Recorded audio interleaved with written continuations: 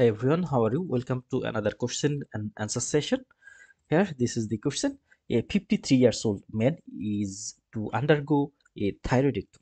Which nerve is at greatest risk? So from here, it is direct question that during thyroidectomy operation procedure, which nerve is at greatest risk of the injury. Here the options are hypoglossal nerve, recurrent laryngeal nerve, ansa cervicalis, accessory nerve, and marginal mandibular nerve. So we have to find out one of the nerve which may be damaged during the thyroidectomy procedure.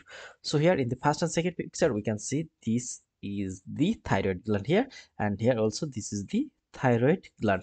So the nerve what will be damaged, the nerve which is very close to the thyroid gland. So in the first picture we can see this is a nerve which encircles the subclavian, right subclavian artery, and this nerve is the recurrent laryngeal nerve. And the right side it is the right recurrent laryngeal nerve. The left side it arches the aortic arch, and it is the right left recurrent laryngeal nerve. So the recurrent laryngeal nerve, both right side and left side, may be damaged during the thyroidectomy procedure. And this second picture also we can see a nerve which is very close to here. This is the vagus nerve. Actually the recurrent laryngeal nerve, it is branch from the vagus nerve.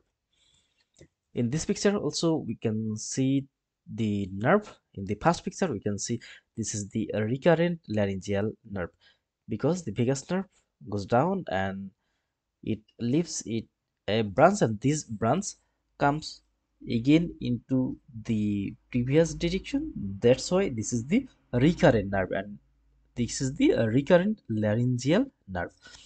And here also we can see this is the non-recurrent laryngeal nerve, which is the superior laryngeal nerve. So the superior laryngeal nerve, it also very close to the thyroid gland. So recurrent laryngeal nerve and non-recurrent laryngeal nerve, which is the superior laryngeal nerve, may be damaged during the thyroidectomy procedure.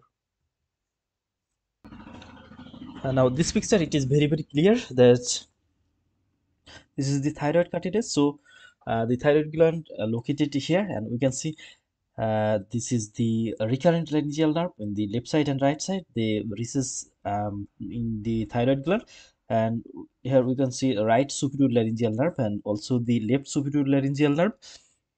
These two also may get damaged during the thyroidectomy procedure. So two important nerve greatest risk of the injury. One is the superior laryngeal nerve and another one is the recurrent laryngeal nerve.